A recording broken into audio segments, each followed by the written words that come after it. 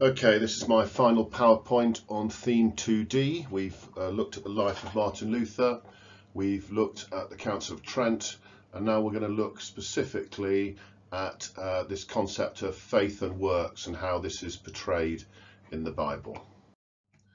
So let's just recap over Luther's theology. Remember, he believed that you came to justification sola fide, by faith alone. We're clear that justification in Christian theology is how God removes guilt and penalty of sin and makes everyone clean, righteous again, and that is done through the sacrifice of Jesus on the cross. And we know that Luther believed that God justifies through faith in Christ. Humans don't deserve this. They can contribute nothing to their salvation, so therefore there's no point in doing works. It is just a gift from God. And Luther believed that God declares a sinner justified. This phrase is known as forensic justification, comes from the Roman word forum, which was a court of law. And so basically it's a legal exchange. We receive Jesus's righteousness. In exchange, our sins are taken away. He bore them for us on the cross. So Luther believed that our righteousness is an alien righteousness. It isn't part of us. It is from outside us. It belongs to Jesus, because Jesus is the only one who is sinless. But because of our union with Jesus through faith via baptism, God imputes, he gives us this righteousness, so we are able to have a relationship with him. Now, some people refer to this as a legal fiction. Now, legal fiction is something that's assumed in law to be fact, irrespective of the truth or accuracy of that assumption. Now, what I mean by this is that it's all very well Luther saying, oh, well, you know, our sins are washed away. But actually, is that a legal fiction? Are we still sinful nevertheless? It's all very well saying it, but does that actually mean that we do become sinless? Does that view make sense? Is it a legal fiction? Surely the reality is that we as humans remain sinful. Well, Protestants would argue that it's not a legal fiction, because even though a person is still a sinner on the inside, justification comes from the outside. It's extrinsic. It comes via God's declaration that we are free from sin. We know that we ourselves are sinners, simul justus et peccata, if we want to use the Latin. We are simultaneously justified whilst at the same time being sinners. Other Protestants say that the person's sins are cancelled by Jesus' death and that we are no longer sinful. So that diagram, in a sense, summarizes. Christ's righteousness is credited to us, and our guilt is credited to Jesus on the cross. So we gain the righteousness, and the guilt is taken from us by Jesus' death for our sins on the cross. So, the only human response to God's gift of justification is faith. For Luther, no works can contribute to salvation, and you certainly can't deserve it through works. You can't buy salvation by doing works. For Luther, once saved, you're always saved. Receiving salvation is a one-time event. Nothing can threaten the salvation of those who are destined for a relationship with God, because God justifies it. So Luther would argue that a person with justifying faith will, by this grace, live a repentant life free of serious sin. So what Luther's saying there is, if you are justified, if you've taken God on board, for want of a better word, your life will change. Your life will be one of repentance, and you will be free of serious sin. You are less inclined to sin as a result of your justification. And what Luther would say, that if someone then does sin mortally, then actually that shows they didn't really receive justifying grace. They were mistaken. Other Protestants, though, believe that even if they do sin, they still remain saved. So opinion is divided within Protestantism on this. Certainly without justifying grace, nothing we can do, no good work, can be pleasing to God, as we would remain under God's anger, his wrath, due to our sinful nature. Going on to the Council of Trent, if we remember, it emphasised that justification is ultimately the free gift of God. It's obvious that no one can expect to be seen as fully righteous before God. Only God can do them the favour of seeing them this way. This is the grace of justification. But we also need to remember that Trent asserted that justification can be a reward deserved for good works done, if these works are done in the grace of God. And that's sort of where we start to part ways with Protestantism. Because God is just and merciful, it would be unjust for God to condemn to hell those who've lived well in cooperation with his grace, even though no one could actually demand their justification as strictly owing to them. And it would remain God's free gift and his decision to give it. Hopefully that makes sense. So we know that Trent denounced the view that human effort alone can deserve justification. That's exactly the same view as the Protestants held. They also denounced the view that human freedom is not important to justification, that humans are incapable of freely performing good acts or keeping God's law, and that salvation can be known with certainty and doesn't need to be worked at. But there are some common misunderstandings that A-level students have as regards the Council of Trent, so I'll endeavour to clear some of these up as we go along. So one of the common misunderstandings we have is that Protestants thought that faith, apart from a loving relationship with Christ, can save. Actually, that's wrong. Protestants did not think this. Faith is just, it's not the only thing that can save. You've got to have that loving relationship. Okay. Other common mistake that's made is that Catholics thought that justification is obtained by human effort alone. That's wrong. The Catholics of the Council of Trent did not think this. The other common misconception is that Protestants thought that good works were not important in salvation. That again is wrong. They didn't think this. They thought that good works would just be a part and parcel of having a real faith in Christ. But it's not an extra free human contribution to faith and justification. So the good works came as a result of that faith. So let us now look at the Bible and Luther's justification for sola fide, for faith alone. And it depends very much on which books you look at, where you go to decide whether it's faith and works. And you as an A-level student need to be aware of these passages. So let's go. So if we start with the Gospels, in John chapter 6, verses 28 to 29, we get this. Then they inquired of Jesus, "What must we do to perform the works of God?" Jesus replied, "This is working for God, to believe in the one he has sent." In other words, to be saved, you only need to believe in Jesus. That would appear to imply sola fide. If we look at the book of Acts, in chapter 16, verse 30, he, the jailer, asked, "Sirs, what must I do to be saved?" They, the apostles, replied, "Believe in the Lord Jesus and you will be saved, you and your household." So there, the jailer is not told to do anything else other than believe to be saved. So, sola fide. If we then go to the letters of Paul, so particularly in the Romans, and there are others as well, but these verses in Romans seems to suggest that we are made right in the sight of God, not by anything we do, but by God's gift to us. So you've got Romans 1:17, the righteous will live by faith. You've got Romans 4:3, what does the scripture say? And Abraham believed God and it was reckoned to him as righteousness. Romans 5:1, since we've been justified through faith, we have peace with God through our Lord Jesus Christ. Again, all these are showing sola fide. If we then go to his letter to the Ephesians, chapter 2, verses 8 and 9, for it's by grace you've been saved through faith, and this is not from yourselves, it's a gift from God, not by works, so that no one can boast. So in other words, nothing we can do can bring us salvation. Sola fide. Now, let's look at the Catholic view of justification. And the Catholic view would be it's a combination. It's faith and works.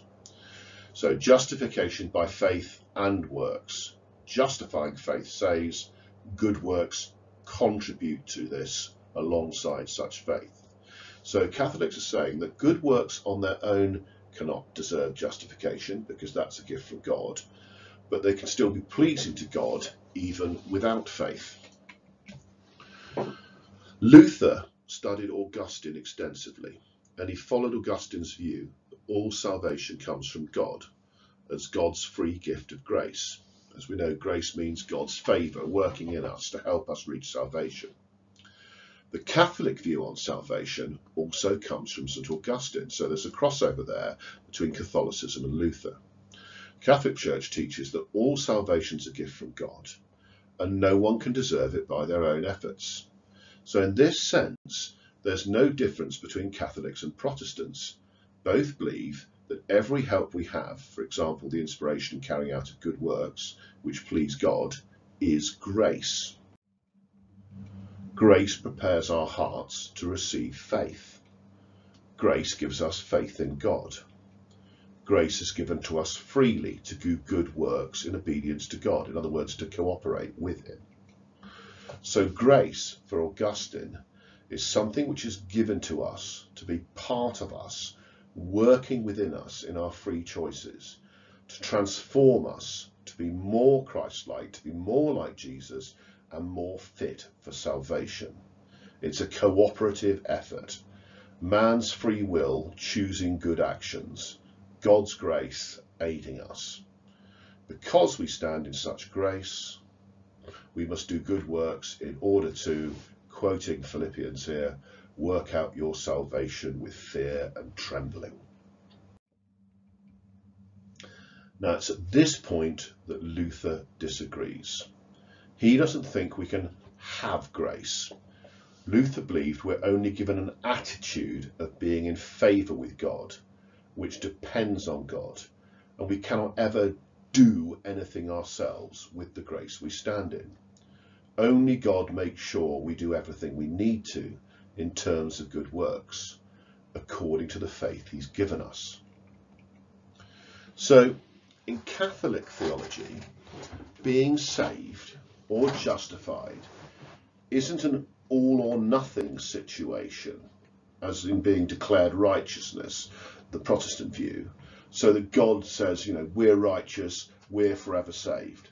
Catholics don't go with that. Rather, what they would say, we're given the task of becoming righteous in God's eyes with the help of His grace. And that's why doing good works and avoiding sin is so important. And again, let's quote that Philippians, work out your salvation in fear and trembling. So this involves our free choices as well as God's grace. So while Protestants emphasise God's free grace and what God does for us, Catholics also point to the importance of our free choices in cooperating with God's work of transforming us to be more like Christ. And if you know your theodicies, you can look at your soul making theodicies, if you want, your Irenaean theodicy, which is sort of linked to this in some ways. So your Catholic view, a mortal sin can make you lose the grace of justification you receive through baptism in professing faith in Christ. But the sacrament of penance can enable this grace to be restored. For a Protestant, this would be impossible, since once saved, always saved. So, by doing good deeds, Catholics would argue, we cooperate with God's saving grace and become really transformed to be more like Christ. We're not just declared righteous and bosh, that's it. Because of God's grace working in us, something Luther doesn't believe in, we actually can freely do the kinds of good deeds that will contribute to our salvation. In other words, to Philippians, work out our salvation. We make sure that our faith is really a justifying faith, not just God. So, is there Bible evidence for faith and works, this Catholic view? Well, yes, there is. If you look at the book of Genesis in the Old Testament, Abraham has his faith tested by God when he had to sacrifice his son Isaac. Paul writes that Abraham was justified by faith, i.e. God saw him as being just and righteous because of his faith. But Abraham wasn't praised just for his faith, he was praised for his obedient action in tying up his son and being prepared to sacrifice him. So this proves that his action secured his faith as being justified. Without this, he wouldn't have been declared justified. His faith on his own didn't make him justified, and that's also linked to the arguments in the book of James. In the Gospels, Jesus says in Matthew chapter 19 verse 16, when a rich young man asked Jesus, "What must I do to have eternal life?" Jesus replied, "If you want to enter into life, keep the commandments, but if you want to be perfect, go sell what you have and give to the poor and come follow me." Now, there is a distinct command to actually do something works. Go, sell, give to the poor. Jesus expects us to do the good works of keeping the commandments as a basic requirement, but following him is the perfection. And if we look at the parable of the sheep and the goats in Matthew 25, whatever you did to the least of these, you did to me. Come receive the kingdom. So that's the implication, that serving others brings you into a relationship with Christ. Even if you don't have faith, you'll be rewarded with salvation. So faith and works. And of course, obviously, you've got the whole of the letter of James, which Luther dismisses out of hand. And that's concerned with obedience and what we must do to be saved. James also says that Abraham was not saved by faith alone, but by his obedience. So the doctrine of sola fide would be a false doctrine. James asks, if someone has faith but no deeds, can that faith save him? Well, he's not assuming that such a faith automatically leads to good deeds as a sign of being saved, which is the Protestant view. But he's challenging his readers that such deeds are a matter of choice and free will, and without such choices, a person will not be saved. So if you look at James 2:14, if someone claims to have faith but has no deeds, can such faith save them? And that's quite a good little quote I'd have in the back of my locker for the exam. Or you can have this one: faith by itself, if it's not accompanied by action, is dead. Or you can have faith without deeds, is dead. So James definitely saying you need faith and works. And Paul also backs this up in his letter to the Philippians. Again, I've quoted this a few times: work out your salvation in fear and trembling. So that's sort of saying, even though you may have an assurance you've been saved, you need to live in such a way as to confirm this assurance, living out of a correct belief and doing good works in the sight of God's judgment. Now, where does this all leave us? Well, you need to know for this part of the course the work of one biblical scholar, and that is E.P. Sanders. And he interprets Paul's letters in a different way, and his argument is that actually Luther's argument against faith and works is actually false. Luther has misinterpreted what Paul is writing. So you have to know E.P. Sanders. I'm going to take you through him now. Hopefully this will make sense. So Sanders is an American New Testament scholar. He's a principal proponent of a new perspective on St. Paul. He's an expert on St. Paul, major scholar in the scholarship of the historical Jesus, and he contributed to the view that Jesus was part of a renewal movement within Judaism. That is not so important in terms of the exam, but it's what he said about faith and works that you really need to get your head around. So, Sanders argues the following. He says, if you look at the letters of Paul, Paul's strongly suggesting that believers should avoid any hint of doing works as a way of winning salvation. That's really clear. And Protestants, and particularly Luther, use these quotes to argue that works cannot lead to salvation. But Sanders says, when Paul is referring to works, we need to be really clear what he actually means. What were these works? What was he really against these good works, you know. So when he's having a pop at people doing good works, what works was he meaning? What specific things? And in his book, Paul and Palestine Judaism, Sanders tackles the question of this. What works was Paul against? And this is how he sees it. He says, you put it into context.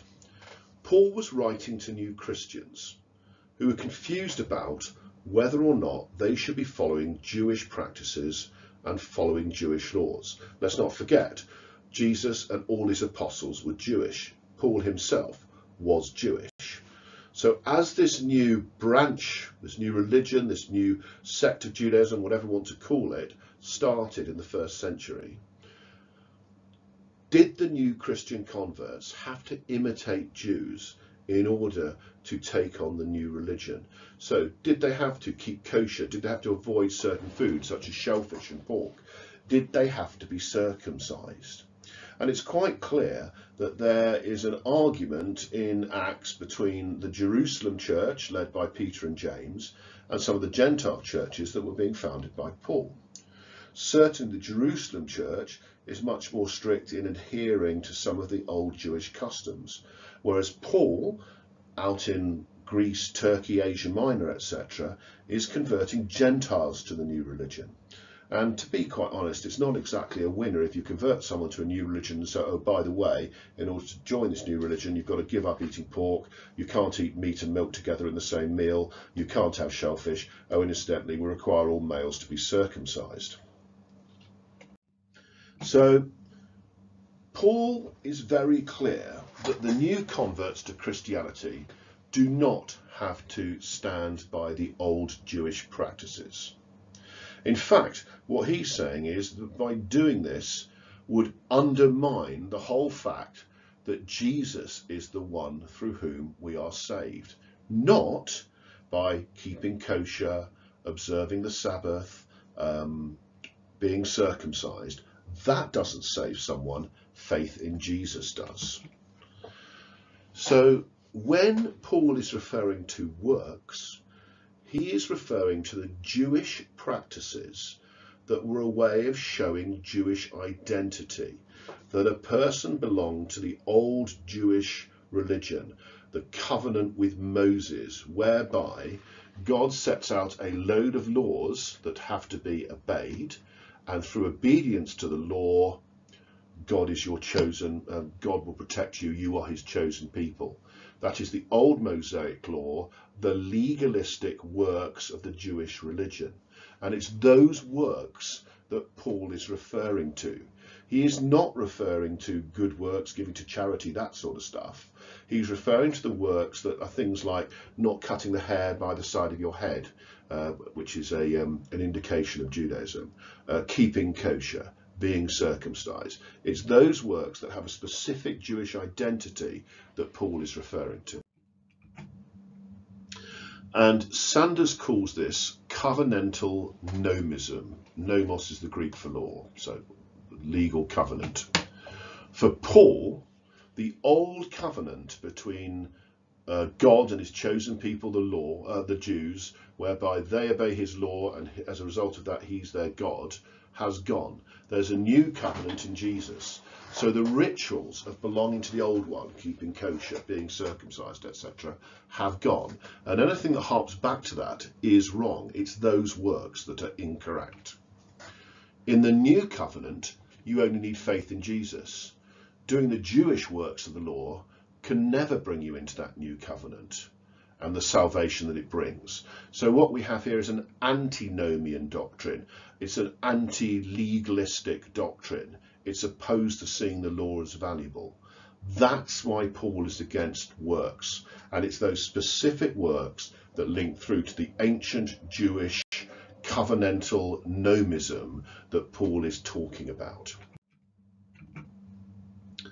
So Paul is also having a slight pop that the Jews, by doing this, obeying all these rules, were becoming self-righteous and boastful, and forgetting that they were part of God's covenant at all, and forgetting that covenant was a gift from God to the Jewish people.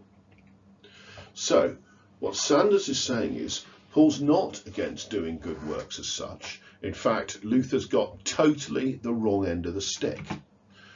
He finds no evidence that Paul was actually concerned with the issue of faith as opposed to works. And he thinks that Luther's actually incorrectly read in his own spiritual struggles, seeing them reflected in Paul's writing.